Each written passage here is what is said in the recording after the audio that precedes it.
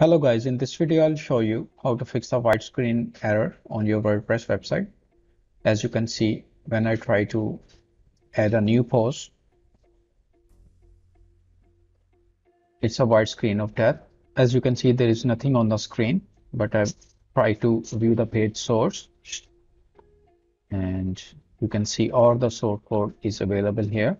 Page is loading in the background but not displaying visually. So I just tried to inspect the code, remove that body classes. As you can see, if I select all the classes and remove it and press enter, as you can see now it's displaying all the layout, but the editor is not available here still. So the block editor requires JavaScript. Please enable the JavaScript in the browser setting or try the classic editor. So this is how I fix this problem. This is a contributor account. Let me switch to my administrator account.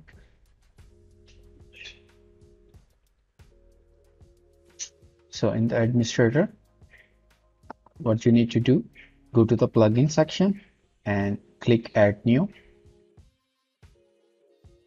And here you need to search the classic editor and hit enter. From the search result, you need to install this classic editor plugin. As you can see, I have already installed it. You need to click the activate button.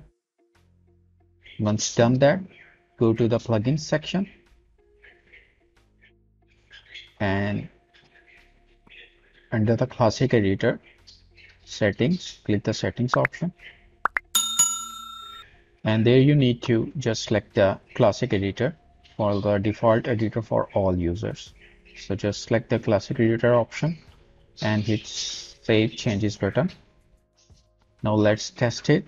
Go back to the same page and add a new post.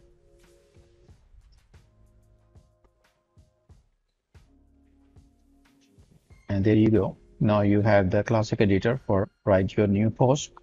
But the problem with the block editor is still there.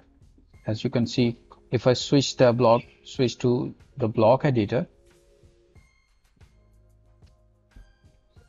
and it's showing same white screen of death here.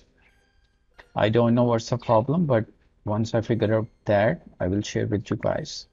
So that's it guys. This is how you can fix the white screen of death of the WordPress. If you have any questions, please leave a comment below and please subscribe to my channel.